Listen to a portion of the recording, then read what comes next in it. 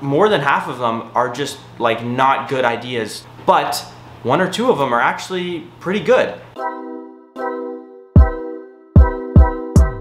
Hey guys, what is up? It's Jason Goodison back with another video in the 6-week resume bulk. I know I've been really spotty with shooting these videos, but I've just been so busy working on my side stuff, so I finally decided I would sit down. Sorry if you hear some laundry or other things going on in the background. I'm just completely multitasking all the time now. So the first week of this resume bulk, we created our first resume as a good starting place. The second week, we decided what area of technology is for us, and then which language would be the best for us to learn. So I hope you've started learning that in your spare time. And this third week, what we're gonna talk about is what project you should put on your resume to help you get that job.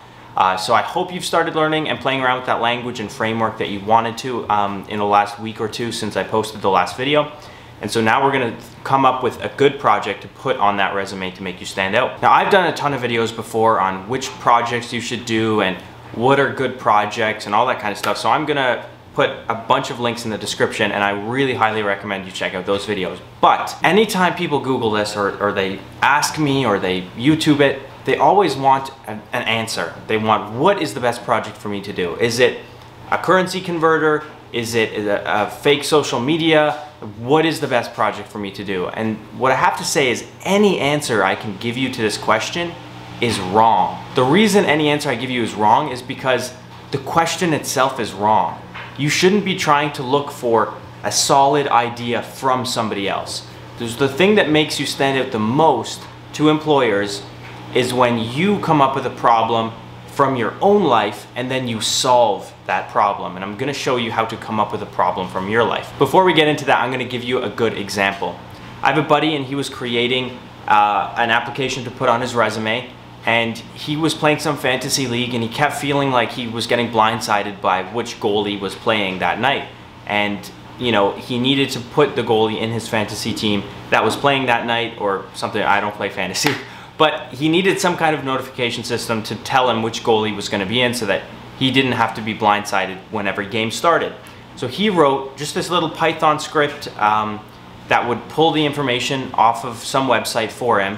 And it would send him a notification onto his phone. Fantastic little web project that does exactly what he needed it to do, solves a real problem in his life. It doesn't have to solve every problem that everybody has in the world. It doesn't have to solve problems for 7 billion people. It just has to solve it for him or his friends or his family, and it doesn't have to be big, right?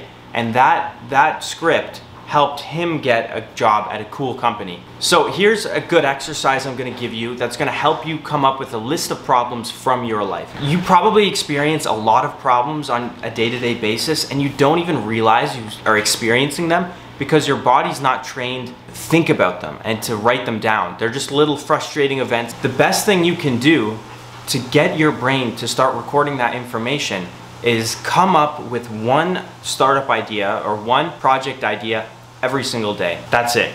So you're gonna do this for 2 weeks. I mean, ideally you would do this for like 3 months, but because this is a 6-week resume bulk, you don't have the whole 3 months.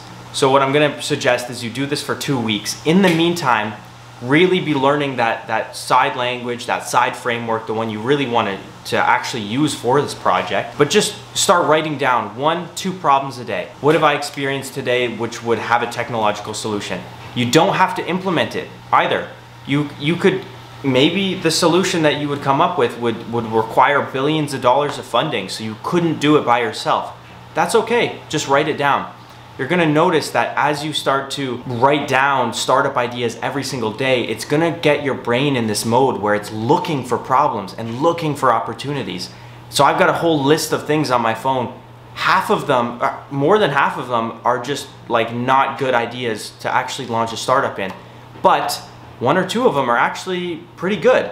And the only reason I got those 1 or 2 are because I wrote down the hundreds that were bad and got my brain into the right mode. So here's what I recommend you do. Once a day, write down 2 startup ideas because this is such a contracted amount of time. Write down 2 startup ideas, okay? Try to make it related to the language that you're learning. try to make the language you're learning have a solution. And then what you're gonna do is write those down 2 weeks, and then at the end of those 2 weeks, no matter what you've got on the page, maybe you don't have much, maybe you have a lot, you're gonna go through and you're gonna pick one, and any one of them, and it's gonna be your side project. Now, like let's say you end up picking a big one, you don't have to implement the whole thing, you just have to implement some kind of prototype for it.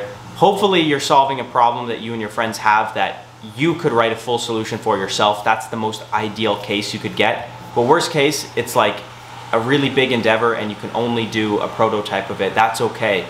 So at the end of that 2 weeks, you're gonna pick one of those projects, and that's what you're gonna be implementing for weeks 5 and 6 of this resume critique bulk. We have a Discord server. So join the Discord server because there's already 200 people in there. A good portion of them are probably doing this 6-week resume bulk.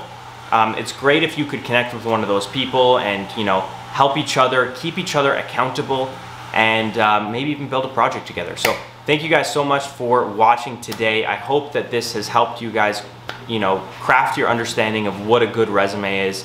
I can't wait to see you in the next week, and sorry for waiting so long to post this video. I've just been so busy. So thank you so much for waiting. I will see you next time.